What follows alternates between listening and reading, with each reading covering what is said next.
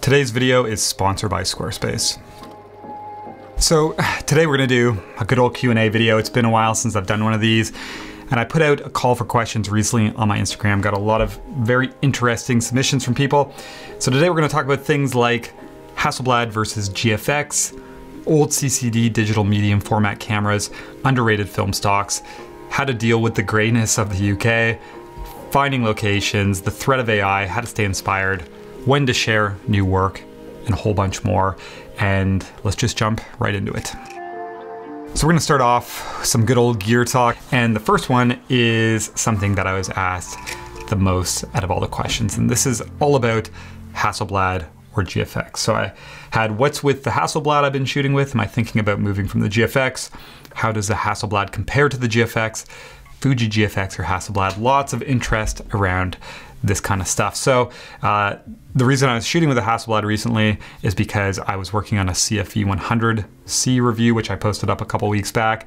So that camera's gone back now. I had it for a couple months, but I personally am not switching to a Hasselblad system. The reason for that is because I'm happy with the GFX, and I also couldn't justify the cost of the Hasselblad systems. But when it comes to either one, from like a capability standpoint, you take a Hasselblad X2D, you take a GFX 100S2 or 100S, and neither camera is going to hold you back, and neither camera, once you learn how to use them, is going to make your images any better or worse. There just are things between the systems that might be appealing to, you know, specific people. So I will say the Hasselblads are like a little bit more refined, feel a little bit nicer from like a build standpoint. And then there's something like the CFV, which is obviously from like an experience standpoint, lets you shoot with an old film camera and brings that element to it. So that is pretty cool. But the GFX, specifically the 100S, which is what I have now, you know, the big thing with this for me is just the price of it, especially on the used market. The 100S is like a 500 or 600 pounds more than a 50S2 right now. So this is, you know, pretty affordable for what it is compared to what it cost when it was new. And then also, you know, the glass, the GFX glass compared to the Hasselblad glass is also, depending on the lens, much more affordable. This 35 to 70 that I use for a lot of my work is like 400 or 500 pounds, and it's really, really good. So that's a big reason for me why I've chose to go with the GFX. Obviously the 100 megapixel cameras use the same sensor. I will say, and I've said this in the Hasselblad reviews I've done, I really like their color. They have like the natural color solution, and it gives you like this nice accurate base, especially in like weird and mixed lighting scenarios. So to edit from, it's a really nice starting point. But obviously you have the film profiles with the Fuji, and I think with any camera system you buy nowadays, if you take the time to learn it, you're gonna understand how to work with it best. And I don't think, I think if you took both those cameras, spent the time to learn them, at the end of the day, your images are gonna look fairly similar. Okay, next up is another Hasselblad question, but this time it's about this system right here, this Hasselblad H series. So I had a question, tell us about the digital Hasselblad H you've been using. Do you like it? So I have worked with this in a couple videos now. I've never talked about it yet, just because I haven't really felt the need to. You know, a lot of these like on location videos I've been shooting, I've just wanted to focus on like the project and the experience, and I don't really feel like, you know, being like the 39 megapixels on this is blah, blah, blah. But I will talk about it eventually. The reason that I've been shooting with this for the World War II project, the RAF stuff I'm doing, I'm pretty sure that is gonna be done on digital now, mostly from like a convenience standpoint. It's allowing me to work a little bit quicker. So I have the GFX, but I've always been interested in these older H series. A big thing is the optical viewfinder. It's so nice on these cameras. The EVFs across a lot of cameras nowadays, I love from a practicality standpoint, but I absolutely hate from an experience standpoint. So that's a big selling feature for me with this. And then another thing is just the sensor on this camera. So this is an H3D 239, so it's 39 megapixels.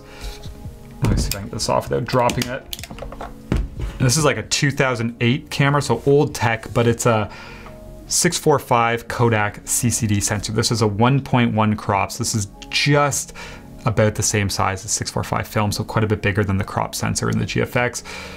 And there's an appeal or an interest to me with that. I mean, at the end of the day, it's not gonna make the images better or worse, but I'll just be honest, I'm a sucker for things like this at times, and it's made me, like, piqued my interest enough to want to buy into this system, work with the two, kind of compare them, and then make a decision. So yeah, I'll post results about that whenever I decide between either one.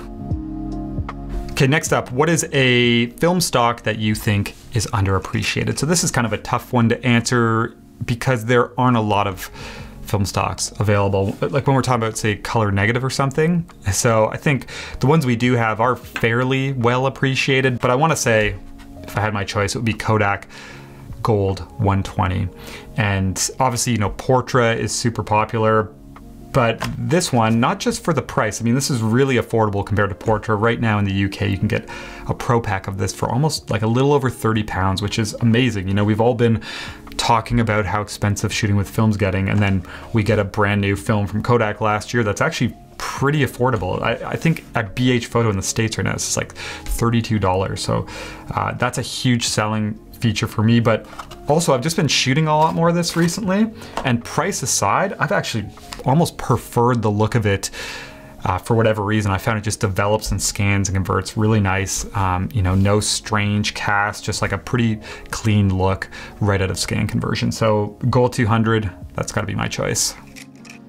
All right, last one for the gear section. What would you say is the most accessible way to start medium format photography? So from like a cost standpoint, I would say a TLR has got to be the way to go for anyone who wants to try out medium format film, just because it gives you a 6x6 negative, which is a really, you know, big step up from 35. There's a lot of TLRs out there from like well-known brands, Minolta, Yashica, Rolleicords, that are all like fairly similar in price, fairly affordable, and all like, you know, similar in terms of their capability. Like you could grab a Rolleicord in good condition and go and shoot an entire project on it, and it's gonna be able to do the job. And then there's just like a simplicity to them. There's a lot less that can go wrong. You aren't buying into like, you know, a 1980s electronic Bronica or 90s or whatever. So yeah, I think there's like a simplicity that comes with them that also could help you potentially avoid buying a camera that's just gonna give you problems. So TLR would be my choice, and then pick up some gold. It's a good way to get started. All right, so I just gotta take a quick break here in the video to talk about the sponsor of the video today, which is Squarespace. So I've been using Squarespace for a number of years now for my portfolio, but I recently decided to do a complete website refresh. And I've always really loved the templates that they offer. They're nice and clean and professional, but this time I decided to try out a new custom builder that they launched called Blueprint, which made it so incredibly easy to get the exact look I was after. So Blueprint allows you to build your site from scratch, but it provides you with layout options, color palettes, and font pairings. And then it also gives you control over everything, allowing you to easily do things like change gallery styles, image sizes, add thumbnails, drop in new content blocks, or add professional features for your business like an online shop to sell your work. So check out squarespace.com today, sign up for a free trial, test it out, and if you're happy with it, you can use my link below to save 10% off your first purchase of a website or a domain. Okay, back into the Q&A. Okay, so moving on, we're gonna jump into some questions about production and making work. So first one is, how do you juggle between shooting photos and videos? I find either one is very time consuming. This has been something that has been a huge learning curve for me, just because obviously when you go out, when I'm, say, making videos for YouTube, as soon as you work in video and having to kind of document the experience, it changes the image making process because your mind is also focused on something else. So it's not the same as just going out by yourself and being fully immersed in the experience, unfortunately. And I think it does or can affect the work, because again, you aren't as kind of immersed in the image making process. So for me, it's been all about trying to have as like clear of a plan as possible, or structure, when I go out. What's helped me is that I spent the first like 7 years of my career shooting television, outdoor action sports as like a solo operator and director. So I often had to go out into these environments and, you know, shoot an entire TV show with what I had. So I think I built up this like muscle memory of things I need to do, and this habit of like understanding I need to capture establishing shots and B-roll and, you know, this type of on cam and this over here. So that's helped. But even just going out, not with a script, but like a structure. So if I go out for like an on location video, I'll just even write in like notes, I need to capture an intro, and then I need to capture these kind of 4 points where I'll talk about the camera, creativity, or like whatever it is, just so I'm not going out and winging it and hoping I come back with something that'll make a video. Going out with like a structure that I can follow and feel good that when I get back, I have everything I'm gonna need. Okay, so next up, this is a good one. I'm frustrated watching USA YouTubers with good light. How do you manage the gray UK? This is something that took me a little bit of time to adjust to, just because I'd built up the habit of shooting in the American West for my last work. But I think a big thing is just, it's really important to embrace the place that you're trying to capture and not make it something that it isn't. So the UK often is gray and raining and overcast. And I think trying to force it so you're only capturing it in like perfect conditions is essentially trying to make it into something it's not. This book right here is one of my favorites, A1, The Great Road North by Paul Graham. He has an amazing little blurb here in his essay at the back where he's speaking about making this work. And he says, Britain is not blessed with blue skies and daily sunshine, yet the soft light has its unique qualities and tonality that one should respect. The famous English weather and its rain cycle created the land we pass through, the green fields, soft hills, streams, and verdant hedgerows, and to some degree shape the lives we live away from the elements for the most part. And I absolutely love that. And when I read that, it really made me kind of understand the importance of, yeah, capturing a place for what it is. You know, the way this landscape looks is largely due to the grayness and the weather, as Paul Graham states there. So I think just accepting that can then allow you to go and start making work and not, you know, wish you were somewhere else or wish it looked a different way. And I think as the more you do that, the more you'll start to understand how to work with it best. Next up is, how do you find your locations to shoot at? So an example I'll use for this is the last trip I went on, which was this huge road trip across the UK, shooting that Hasselblad video. I went up the Welsh coast and then over to the East Coast. And a big thing for me is Google Maps. So for that trip, I was focusing on documenting old like garages and petrol stations. So I'll go on Google Maps and I'll just like zoom in on like a very rural area, and I'll type in garage and I'll see what pops up, and then I'll use Street View. And the goal for me really is to give myself these like points on a map, like a route to follow with some potential locations, and then I'll leave the rest open to chance. So on that one, I think I had like 8 or 9 locations that gave me kind of this path to follow, and then just would like, you know, go off on side roads as I was kind of driving through. And my favorite places from that trip were just like by chance along the way as well. So I'll plug those into like a planning program. I use Milanote right now, and yeah, that just maps out a rough route to follow, and then yeah, leave it open. Half the fun is honestly just like seeing what you find along the way.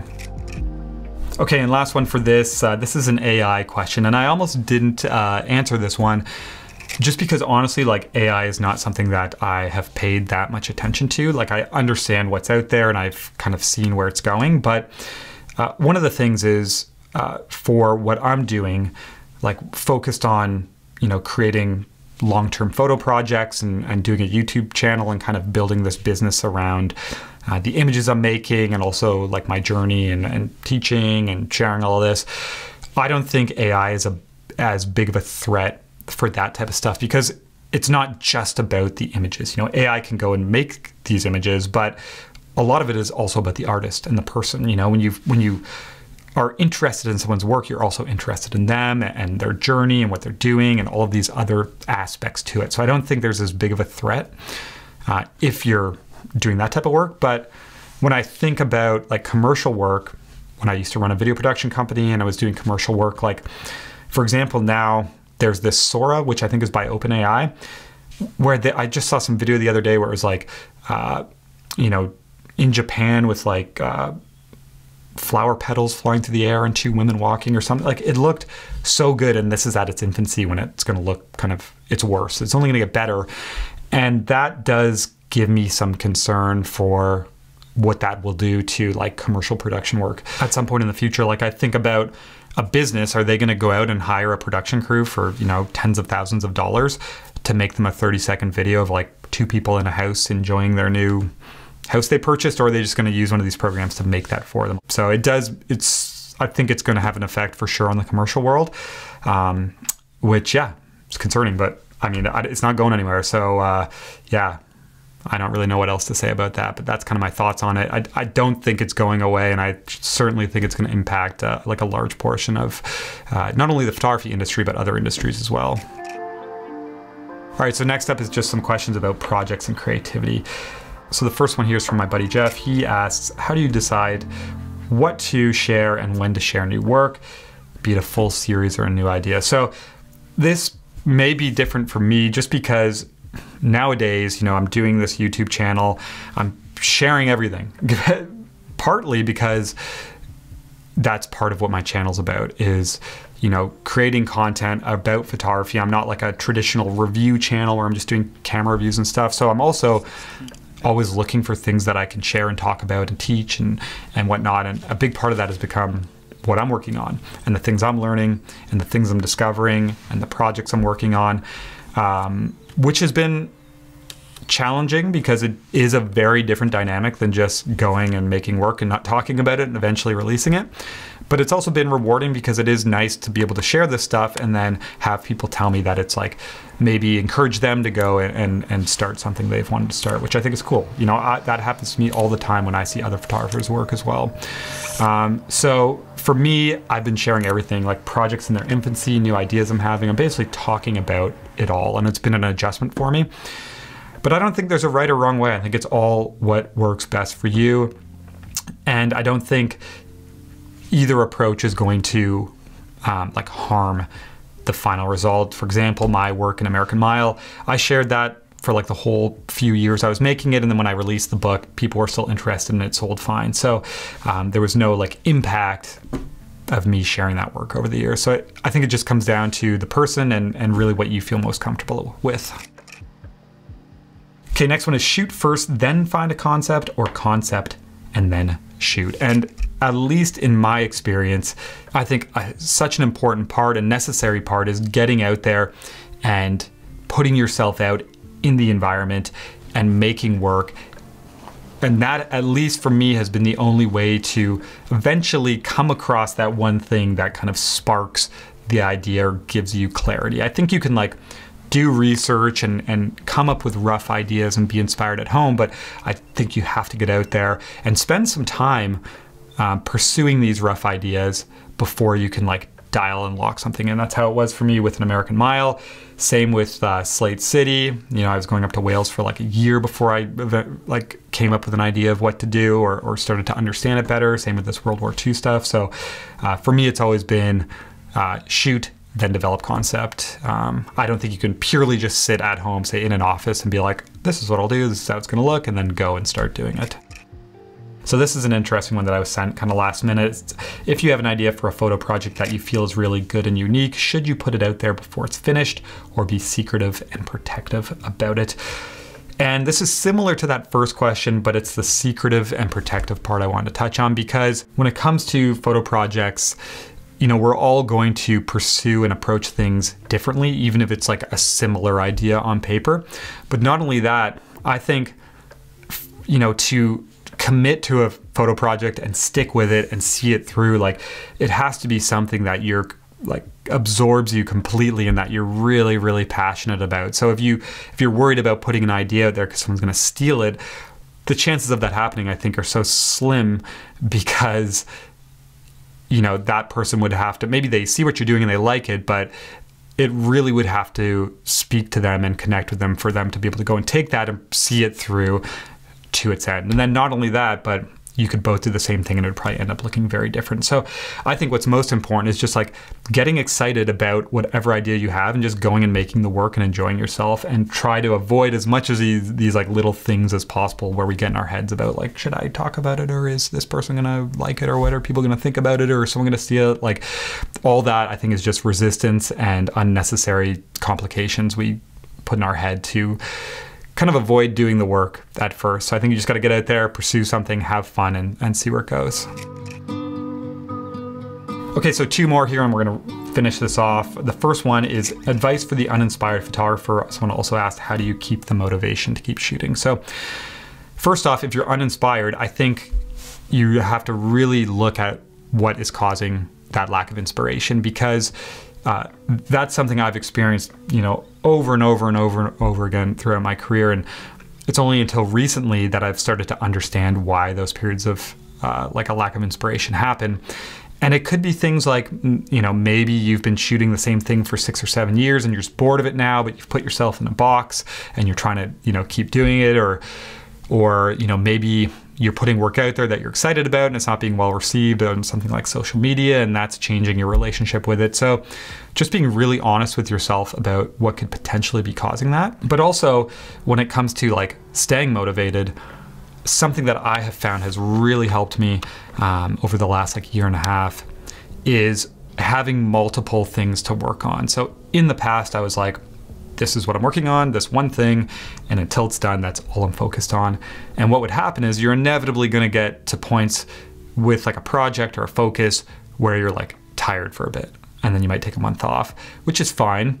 But for me, having multiple projects has really given me this like opportunity to be like, oh, well, I'm a little bit just burnt out of working on my Slate City project, but now I'm feeling really excited to go and do something completely different with the World War II stuff. Or, you know, I focused a little bit recently on petrol stations across the UK. So it's been like the first time I've ever approached multiple things, but I found it's been really helpful to keep me like enthusiastic and give me something to go out and focus on and feel excited about. So there's been less of those dips as I give myself different things to work on. Okay, and the last one here, so this is an interesting one as well, and I thought it'd be good to close on. So what would you say is the most overrated skill in photography and the most underrated? So when I say overrated, I certainly don't mean this is like not important. It's very important, but I think the most overrated skill is just like a technical ability and a creative ability. So actually being able to like execute to make a good image. I think it's very important for sure, but it's something that you will eventually develop over time if you stick with it. So I don't think that's the thing that's going to hold people back more than what I think is underrated, which is just like commitment and dedication and discomfort and kind of perseverance. And that sounds maybe like a little bit dramatic for a creative pursuit, but I think, or what I've learned at least over doing this for a really long time now, is there's going to be so many things that constantly pop up in terms of like your work not being well received, or something falling through, or a deal falling through, or people being critical of your work, or worrying what other people are saying. Like we're constantly finding all of these things, these reasons why we shouldn't take action, or these reasons why we aren't good enough, or imposter syndrome, all of these things that I've seen hold so many people back because they just either don't take action or it takes them months to go and do things. And what I've learned at least is none of that stuff goes away. And what's most important is just to constantly put yourself out there, try and stay focused on whatever your interest and your goal is, and to just accept those things and keep pushing through them. Like, don't let them hold you back and slow you down, because often I've seen really talented people who just haven't gone and done the thing that they've wanted to do, and they've talked about it for months and months and months and years, and it's not a lack of skill holding them back, it's a lack of just like commitment and perseverance and, you know, ability, or maybe not ability, but accepting discomfort. So yeah, the more uncomfortable you can get, just throw yourself out there into the arena, as they say. I really truly think that is when you'll start to make the most progress with your work. Anyways, that wraps this one up. I hope this was interesting. I'm always like conscious of time and going way too long with this stuff. This one already looks like it's gonna be pretty long, but anyways, I hope you enjoyed this one. And hit me up on Instagram. I'll do another one of these at some point if people enjoy it. And always open to questions. I'll put my Instagram handle down at the bottom. But thank you for watching. Thank you to everyone who submitted questions. And I'll talk to you soon.